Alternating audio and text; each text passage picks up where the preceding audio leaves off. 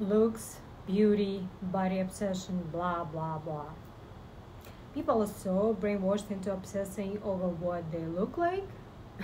They think being healthy is measured by what they look like. Bulging muscles from hard workouts, painted faces from makeup kits, and much more. What a joke! If you could look inside, not only at your body but also at your spirit, you would see the reality of things. If you eat dead animals, you will see the decay. Consume dairy and cooked food, you will see the mucus. Eat non-organic and processed food loaded with chemicals, and you will see disease. Drink alcohol, you will see parts shutting down and your energy lowered. In short, you are not healthy.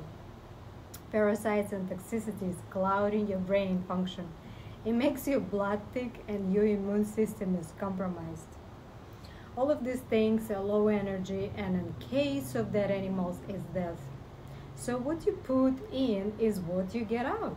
Low energy equals disease, and every sickness you've had or will have is coming from what you are ingesting in your system through your mouth, nose, skin, ears, eyes, and heart. It will affect you. Make a change and make it today. No one is taking care of you, so start doing it yourself.